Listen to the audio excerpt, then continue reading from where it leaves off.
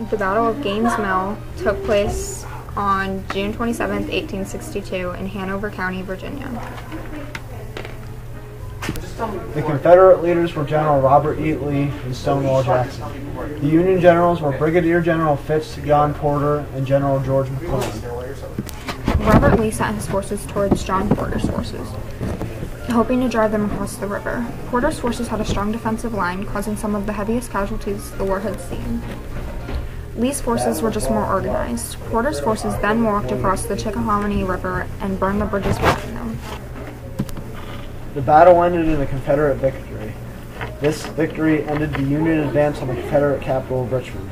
The Union casualties were a total of 6,837 men. The Confederate casualties were a total of 7,993 men.